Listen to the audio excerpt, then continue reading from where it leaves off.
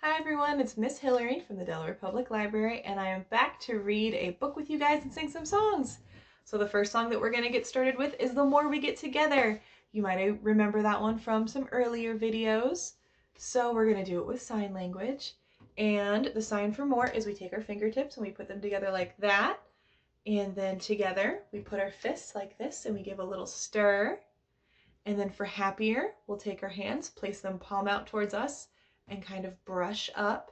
And then for friends, we make hooks with our fingers and link them together. So I hope you're ready to get started.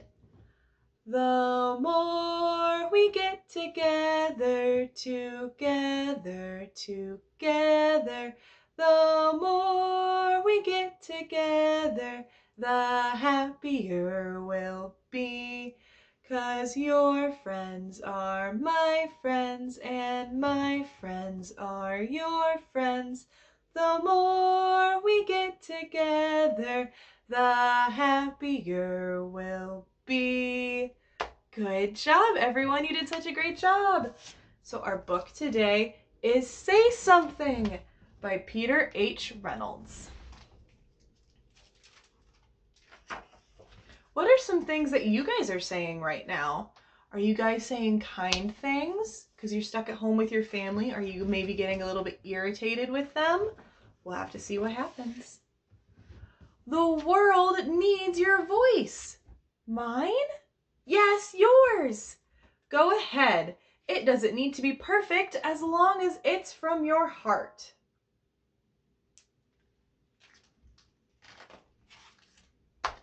You don't have to be loud. Powerful words can be a whisper. You can say something in so many ways, with words, with action, with creativity.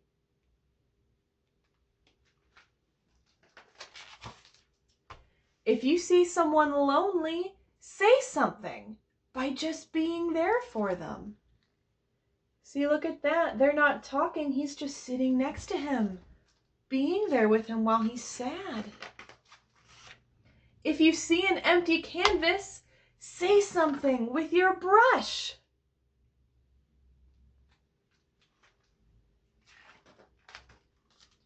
If you see an empty lot, say something by planting a seed and watching it bloom.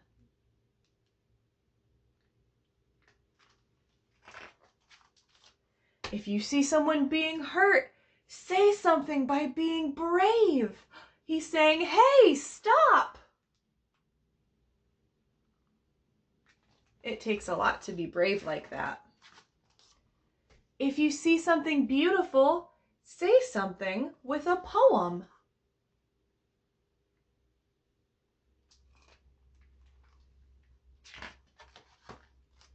If you have a brilliant idea, say something with confidence.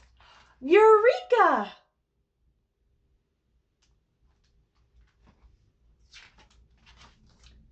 If you want to show the world who you are, say something with style.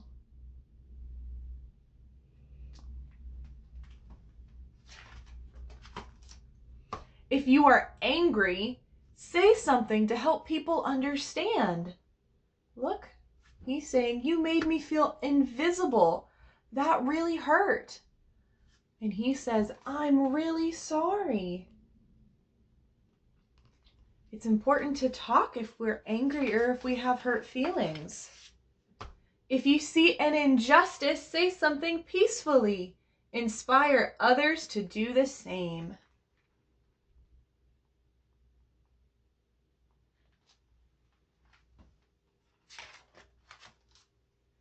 Sometimes you'll say something and no one will be listening, but keep saying what is in your heart and you will find someone who listens.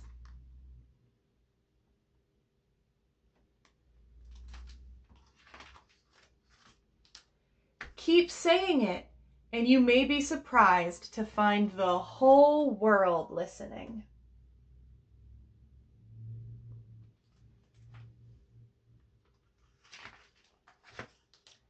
If you are grateful for being alive, quietly say something to the stars, to the universe.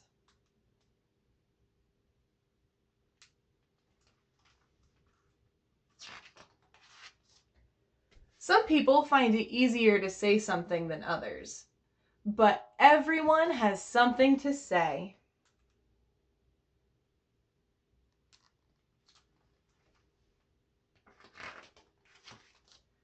So when you're ready, say something.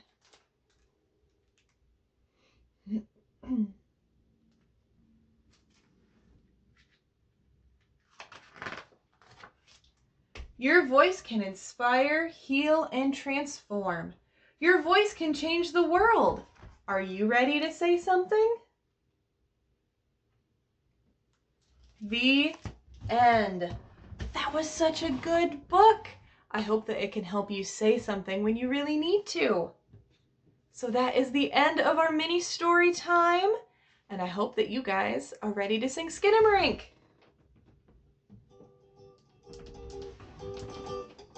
All right, here we go. Get out your Skinamarink. Skinamarinky dinky dink, Skinamarinky doo. I love you. Skinamarinky dinky dink, Skinamarinky doo. I love you. I love you in the morning and in the afternoon. I love you in the evening and underneath the moon. Skinamarinky dinky dink, Skinamarinky doo. I love you. I love you. Sing it. I love you. I love you. See you next time. I love you too. Boop boop be doo. Mwah! All right, guys. I had so much fun with you today, and I hope that today's book inspires you to say something important. I can't wait to see you next time. Bye!